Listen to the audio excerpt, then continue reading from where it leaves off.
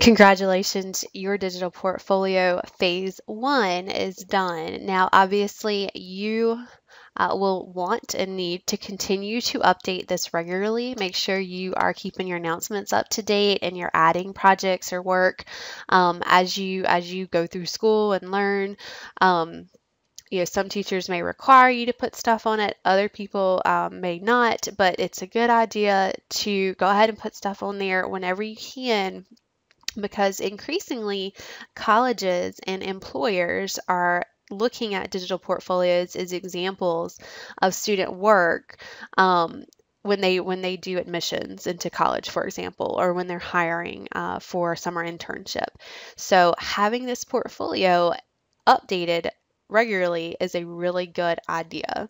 One last thing, I went through sharing settings when we set up the site in a much earlier video, but I just want you to double check to make sure that your portfolio is shared appropriately.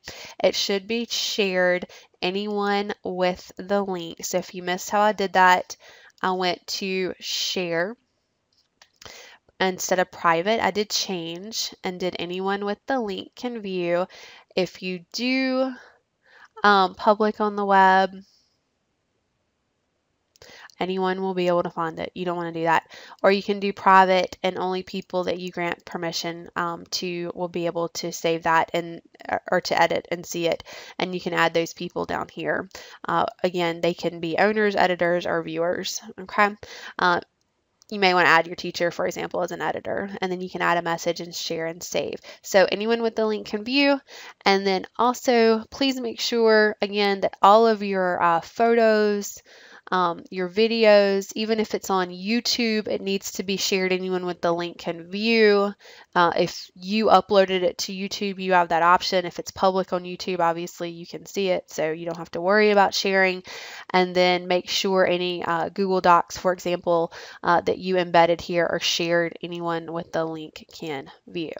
So make sure it's shared correctly before you publish it to everyone. One last thing, let me show you. You can share via link to Gmail, Google+, Facebook, or Twitter. Not that you should put your digital portfolio on any of these places, but if you wanted to email it maybe to your parents or something, you could also do it that way. All right, congratulations, and please check back Miss Computer Teacher regularly to see updated videos. There are going to be several more about adding and improving on Google Sites, in addition to many other Google products and many other technology tools. So again, congratulations, be proud of it, and make sure you share that with your family, your friends, your teachers. Thanks for watching.